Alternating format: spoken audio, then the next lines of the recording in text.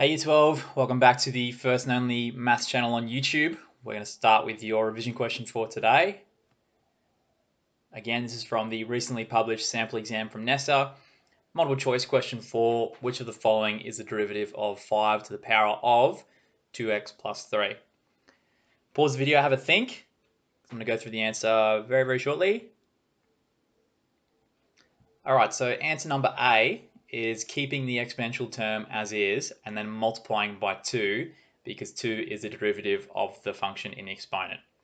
This would be the correct answer if our base was e, but our base is not e, our base is 5. Okay, and we looked at in class the reason behind this, but the shortcut is when you're differentiating with a different base, first of all you do what you would do normally, and then you just multiply by ln of the base. So we just need to do this answer multiplied by ln 5, which is why D is the correct answer. Well done if you spotted it. Today we'll be diving into statistical calculations. So the focus of today is basically how to compute statistics with your trusty Casio calculator. All right, so first thing I wanted to talk to you guys about today is variance and standard deviation, which are two concepts we did look at in the discrete probability function topic, but today we'll be calculating those based off scores rather than functions. Okay, so we have variance and standard deviation measure the spread of a data set. So a higher standard deviation means that your data set is more spread out as opposed to a smaller standard deviation, which will be more consistent, less spread out. Okay. There are two types of standard deviation. There is population standard deviation, which is denoted by this Greek letter here, which is lowercase sigma. There's also lowercase s for sample standard deviation. Okay, these are slightly different measures. They are calculated in slightly different ways for reasons that are overly confusing in my opinion. But all that you need to know is that for the majority of the questions in this course, unless specifically stated otherwise, we're going to be finding population standard deviation. Okay, so if a question just says calculate the standard deviation, assume they are wanting the population one. Only find the sample one if the question specifically says find sample. Okay. You may remember from year 11 that the variance is defined as the square of the standard deviation. It's the same for this. Okay, so if you want to find variance, all you need to do is find standard deviation and just square it. Now there is a way of calculating standard deviation by hand. It looks like this. It's pretty overwhelming and very time consuming. You need to find the distance between each score and the mean. You need to square those distances. You need to add them all up. That's uppercase sigma for sum. So you're summing together all the squared distances from each score to the mean, dividing by the number of scores and taking the square root. Okay, very confusing, very time consuming. You're probably asking yourself, is there a better way? It's just such a hassle. I have such a difficult time doing it. There's got to be some other way for me to do this. And the answer is yes, there is a better way. We can find these measures just using our calculator on stats mode, which is what we'll be looking at today. Okay. So for our first example, we have the number of hours spent practicing the Glockenspiel by my students recorded in this table. So this is hours practiced, number of students essentially. So 3 students practice 1 hour, 2 students practice 7 hours, you get it. Okay, we're going to look at how we can enter this table into our trusty Casio calculator and find these 3 measures. Okay, so I'll just pause here while I get my emulator ready. Okay, here we go. Here is my emulator. It is for a bit of an older model. This is the Casio FX82ES. I'm guessing most of you guys watching this video are running with the Casio FX82AU Plus or Plus 2, which is good because the more recent models can do more stats.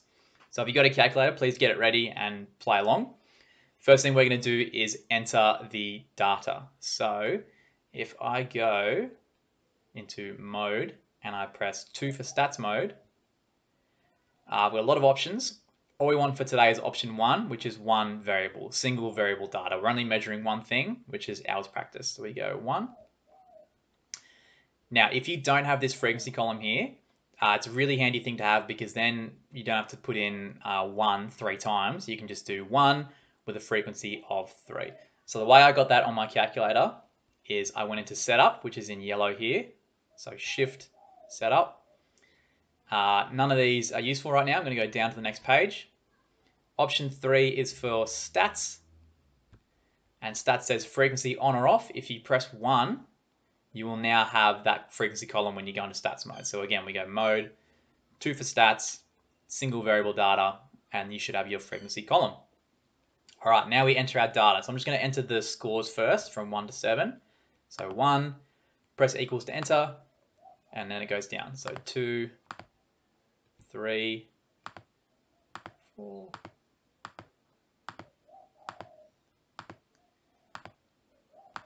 All right, now I'm going to use the arrows to go across and up to the top.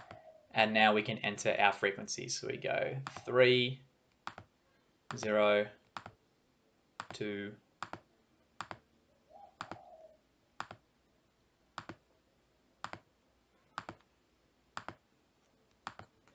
okay, now our data is entered in. If you press AC, that'll clear the screen, but the data is still stored in your calculator until you turn it off and on again. Okay, so it is in there. And now we need to find our statistics. So the first one is the mean. Okay, we can actually do these A and C right now. So the way you get your statistics is above 1 in yellow, it says stat. That's where all your statistics are. So if you press shift 1, you'll get a bunch of options.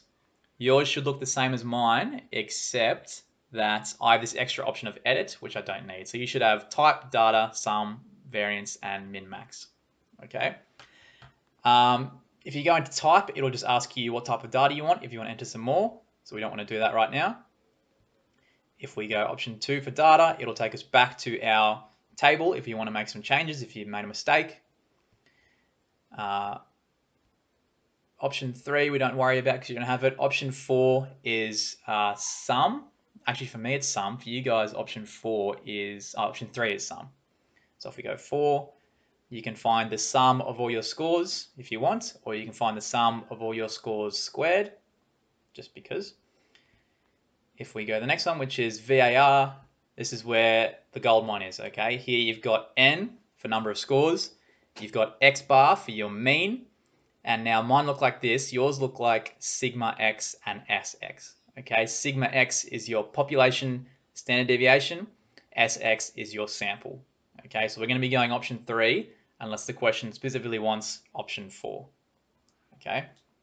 So for the mean, we can press 2 to get the X bar, so 2 equals 4.36 repeater. So hopefully yours says the same. That's the answer for question A, 4.3636, whatever you want, rounded. Now we can go back into that, into VAR, and we can do option 3, which is our population standard deviation for question C. So 3 equals 1.69. There you go, funny number. All right, so if that was compared to a data set that had a standard deviation of 2.69, this one would be less spread out, okay? So higher standard deviation, more spread. And now for part B, I can't do this on my calculator, but you guys can. If we go clear that, if we go back to our options for stats, option 6 for me is min-max, for you guys it's 5. Now mine's an older calculator, all I can get is the smallest and the largest score. But you guys have more options. You should have Q1, med, and Q3 here, okay? That's the first quartile, the median, and Q3. So now if you guys have that, you can press in 4 for median, and it should tell you the median is 5, okay? If you're not getting that, maybe double check your data, because you could have entered it in wrong. So there you go. These are 3 things that can be done with the calculator, and when you get really familiar with it, it can be a time saver, and it's a really good way to check an answer if you're not sure in an exam. All right, for the next one, we have another group of students graded on their final exam for the bassoon, a couple of bassoons here. We want to find the interquartile range and the variance. Okay, so again, we are going to use our calculator. Here it is. So just like last time, first thing we need to do is enter our data in. So first thing we need to do is clear it by turning the calculator off and on. Okay, did that work? Cool. So now we go mode. we go stats, single variable data again, and then we have an empty table because we cleared it. All right, so we obviously can't enter in 10 to 19 as a score because that's a range of scores. As we looked at before, the way we handle this is we take the class center. So if we do 10 plus 19 is 29, half of that is 14.5. There is your center, 14.5. Okay, so it's the midpoint or the average of the two endpoints essentially. Next one, 20 to 29, the midpoint of that is 24.5. And now you can see the pattern here. We're going to have 34.5, 44.5. This is time consuming.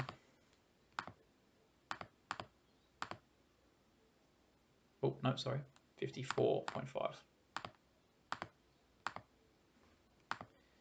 64.5 and 74.5. Okay, we'll go across, we'll do our frequencies. So we've got 1, 4.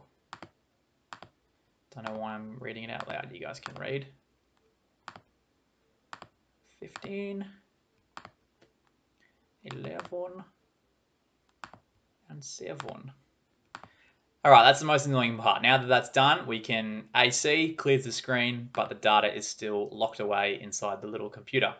All right, so now we can find the interquartile range. Well, I actually can't because my calculator is old, but you guys can go into stats, you can go into min-max, and you should be able to get quartile 3 and quartile 1 and find the distance between them. I'll give you guys a bit of time to do that. All right, you should have that data entered in now. So now if you, on your calculator, because mine is a fossil that can't do this, but if you go shift 1 and you go into min-max and you pick quartile 3, it should say 64.5. And then if you go quartile 1, back again, option 3, quartile 1, it says 44.5. So the distance between those two is 20. So there is your interquartile range, okay, from 44.5 to 64.5. Okay. Now the next one I can actually do, we're finding the variance. And as we said in the notes, the way we find the variance is we find the standard deviation and we just square it. So I'll go into my stats. I'll go VAR is where they are. Okay, again, remember this one's sample, this one's population. So if I press population, it says 14.9, pretty close to 14.9. So now if I do that answer squared, I get my variance, which is 222.027. Okay, so that's all there really is to it. So it is worth getting familiar with your calculator and how to do stats because it's often the quickest solution, especially for standard deviation and variance. And yeah, that's really all there is to it today. So you guys can have a go at the questions in 906. Once again, just a variety should be plenty. Just get comfortable with using your calculator in stats mode is really the goal for today because it's a good tool in your toolbox, basically. Thanks very much for watching. I will see you guys next time.